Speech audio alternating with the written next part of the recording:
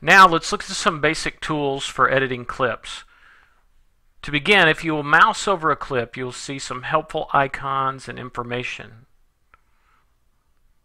This top icon lets us know if a clip has already been cropped or otherwise deleted.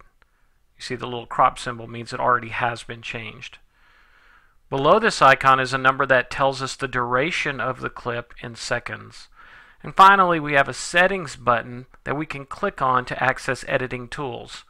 Let's begin by clicking this button. From the menu that appears, select Clip Adjustments. You have a variety of editing tools available here. The first is to adjust the length of the clip by simply entering a shorter or longer duration. Next is a menu of some really nice video effects. These transform a video clip by applying a broad range of changes all at once, such as turning a clip into a black and white piece. Next, a slide tool lets you choose to speed up or slow down a video clip, and it can be reversed by clicking on the checkbox.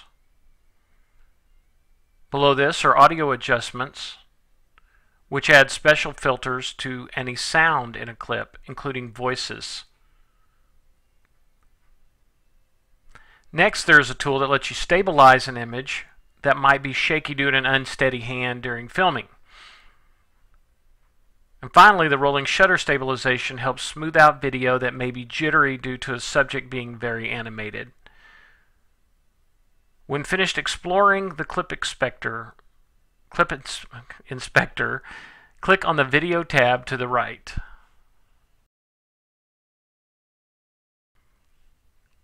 Under the Video Adjustments tab, there are options to adjust the brightness and color saturation and tint of the clip. These changes are accomplished by dragging the slide for each option to the right or left until the desired appearance is achieved. Now click on the Audio Inspector tab.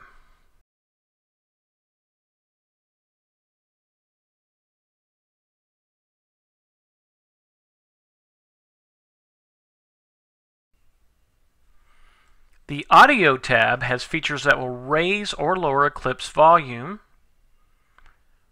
reduce the volume of a secondary clip, such as background music, or cause audio to fade in or out gradually. Click Done when finished.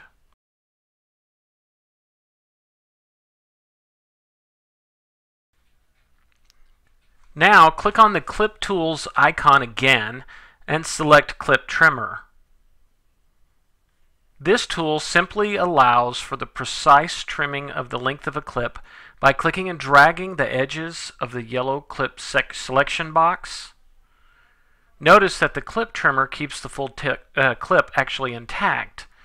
However, it is now shortened up here in the project browser.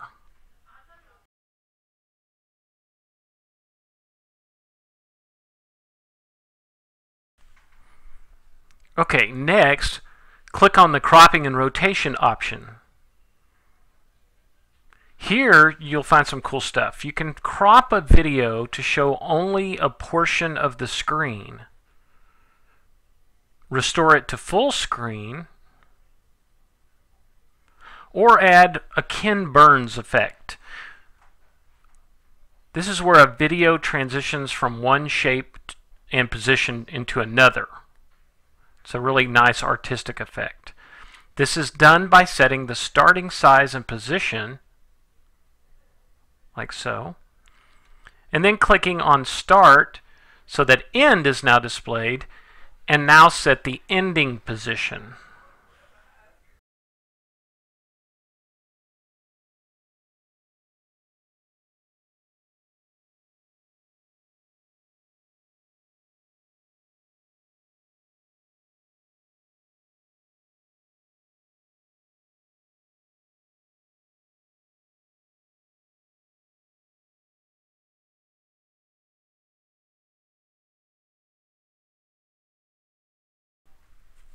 Finally, what if you just want to remove a portion of the middle of a video, such as a cough or a missed line.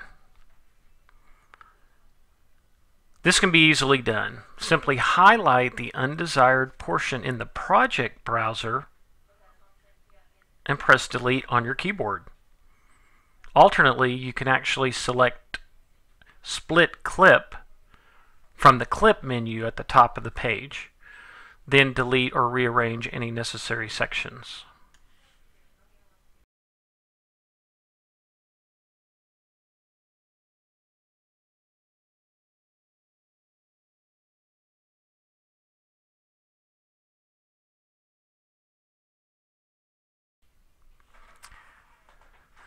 These editing tools, when you get the hang of them, will allow you to do most of the common editing tasks that are necessary to create new movie projects.